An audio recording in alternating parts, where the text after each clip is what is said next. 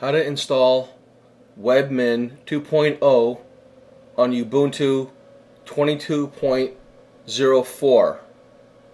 Okay, here's my Ubuntu, and I'm going to demonstrate how to install the latest version of the powerful Webmin web-based admin tool for Linux.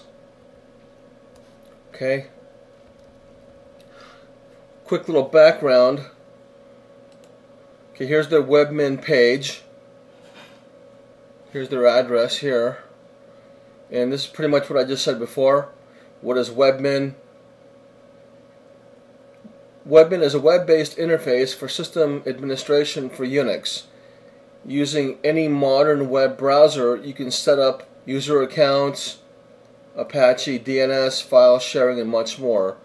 Webmin removes the need to manually edit Unix configuration files like etc password and lets you manage a system from the console or remotely.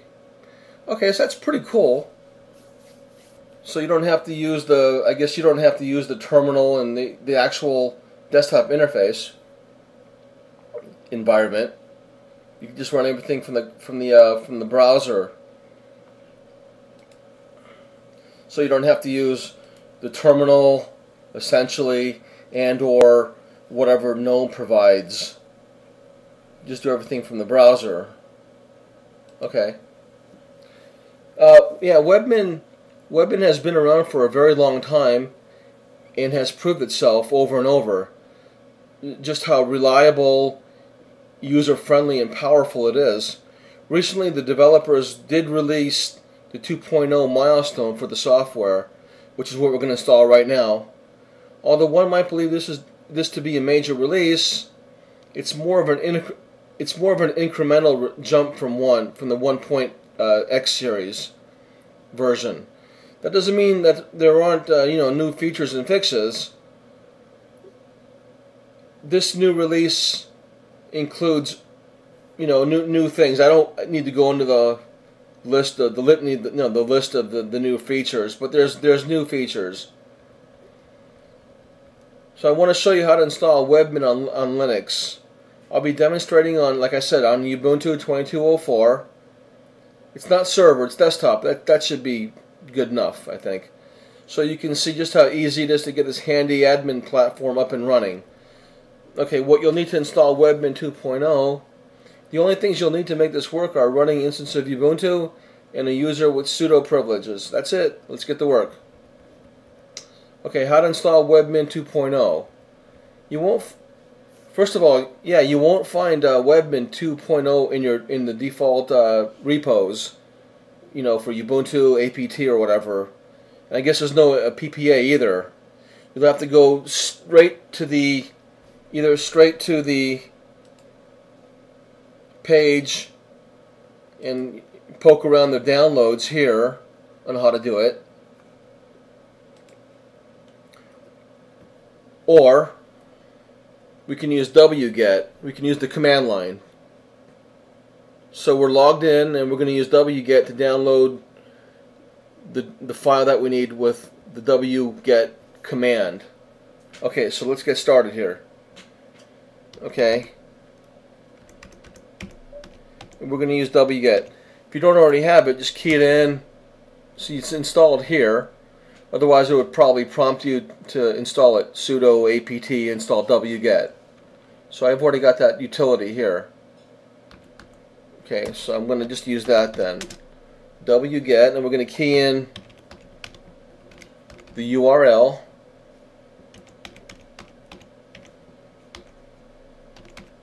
From GitHub.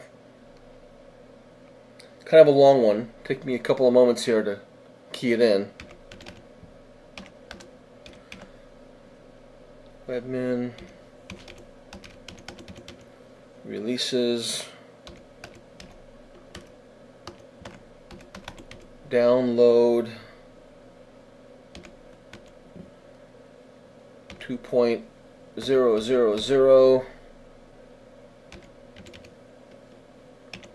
Webmin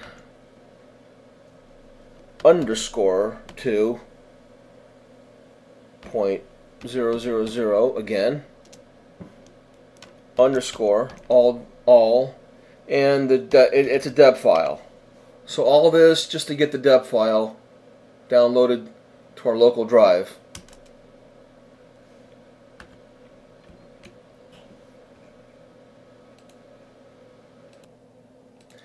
Okay, I didn't key in the right URL. I need an extra /webmin here. Okay, now that we have the full URL path that we need to pass into wget, we're going to enter on this. Okay, and it's essentially going to clone the repo. I'm not sure if it's going to clone the entire repo or just this deb file here. It's just going to download this deb file, I think. Okay, everything's fine here. Let's let me clear the screen here. Let me just verify and see if there's any Webmin. Okay, yeah, I didn't actually download the source code from the repo. I just downloaded that deb file here, and it didn't put it into the download folder. It put it into the home folder here. So if I was to cd into the download folder, I would not find it here. And I don't expect it's going to be here. And what? Yeah, these are some PNGs. Yeah, okay, yeah. I put these here, these PNG files, but you can see that it's not here. It's in the home folder. Okay. So once the file download completes, I'm gonna demonstrate to you how to install it. Now we're gonna use dpackage, but it's gonna fault because dpackage can't. It's good. I don't know why people use it if it's not gonna resolve your dependencies. Otherwise, it would probably just tell you that it can't install a deb file, and then you have to install the dependencies manually. Which, you know, there's got to be a better way, right? Well, you can use apt or gdebi, which my Ubuntu actually came with it, and I don't see any other. Like, you know, Pop has Eddy. I don't know if Ubuntu has their own kind of in-house or whatnot. I think Eddy is a Pop OS in-house a .deb file installer. All I found here, now this actually did come with Ubuntu, whereas on Pop I had to install the GUI GW package installer, but there was no other GUI.deb package installers that came with Ubuntu, so we'll just use the GW. But first I want to just demonstrate what the dpackage does or doesn't do. So we're going to use the standard dpackage install command. Okay, and then we're going to pass the .deb file into it here. Now this install will error out. That's okay because, like I said, we're going to use the apt or the gdebi, which are outstanding at fixing the problems like this, such problems, to resolve the issues of dependencies not being, you know, so it'll resolve your dependency needs. Okay, so we'll run this. And I expect it to error out or fault. Okay, as expected, yeah, dpackage it faulted. It needs, you know, it needs this dependency. It's not installed. It needs some other ones, and it's just, you know, errors were encountered, so it aborted. So you'd have to go through, you know, read through here and then do sudo apt install and install these dependencies manually. Okay, so we're gonna bypass dpackage, and we're just gonna use apt. We're gonna use apt get install, and we're gonna use the F flag here. So this command will download and install the unmet dependencies that the dpackage command couldn't handle. I'm not sure what the F does. I think it's like force, maybe. I'm not really sure. I'd have to look that up. I think it means force. But it should just install it. Okay, here we go. See, it's going to install those the packages, the dependencies that the dpackage couldn't handle, or just it knows that they need to be installed. It just doesn't do it for you or prompt you to do it so you can go ahead and have it be done. You have to just do it manually, totally. It's not automated at all, and it doesn't do it for you out of the box. Okay, yeah, okay. Do I want to continue? Yes. So we'll Y on that.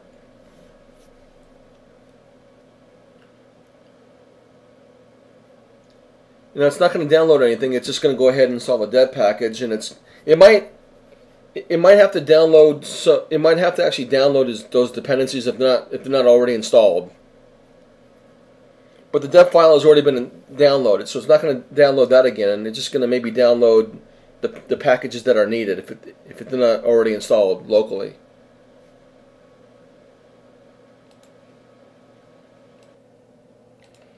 Okay, good. That worked. You see, it went all the way through. Everything's clear.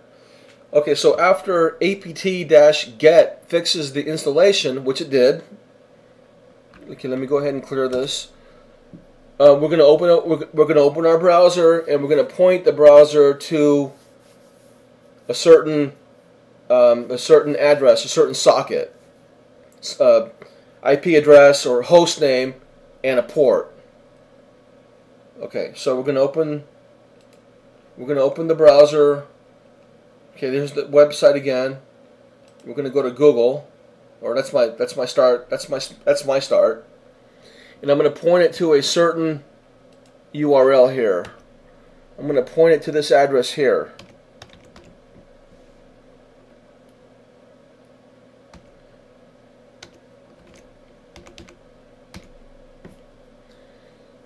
And the address will be, now it's not, in documentation you'll see server like this, but server is the actual IP address of the host. So I'm not going to use fully qualified domain name or the host name. I'm just going to use the IP address that I already know what it is. It's 192.168.1.2. Now if you're not sure what your host IP address is, then you can just open another tab, another window real quick, and do the if command. And here, right here, I'm on the wired LAN. This is loopback, and there's no wireless, so I'm on the wired LAN here. So this is what I would want: 192.168.1.2. Okay, I can close that. Minimize the terminal. Go back to the browser.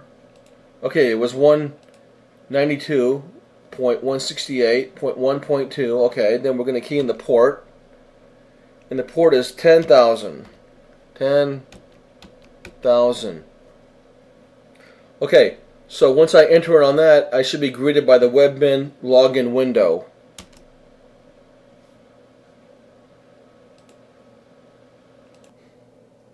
Okay, we get this message here. It's not private. That's okay. I still want to go there. So we're going to click on the advanced here, and we're going to click down here where it says proceed to that IP address. To that, yeah, I guess that would be the IP address that we're going to proceed to, or that port. Okay, great. There's my Webmin login window. Okay. Now I'm going to log in with just, I don't have to use any kind of a Webmin account. I can just account name or password login. I could just key in my username here, along with, you know, my Ubuntu username and password login, and that should get me in. I guess the point of that is that it's not really connecting to the cloud to get Webmin stuff. We're just going to log, since we just want to go ahead and administer the local system, we just need to log in locally. We don't really have to log in remotely or use anything from Webmin. Okay, so we logged in with the user that had the sudo privileges, and I found myself here on the Webmin 2.0 dashboard. And that's pretty much about as far as I'm going to go. I'm going to poke around with it later. I guess I would like for you guys to poke around yourself and read through the documentation either here and or on their official website. Okay, so that's all there is to install Webmin 2.0 on Ubuntu 22.04. If you've never experienced Webmin before, I really can't say I have much either. I'm going to look into it myself. Hopefully, we're going to be in for a treat, as I've heard that this web-based admin console can make yours and my Linux administration tasks simpler and more efficient. Okay, so that's all. Thank you. I look forward to your comments and your feedback. Thank you.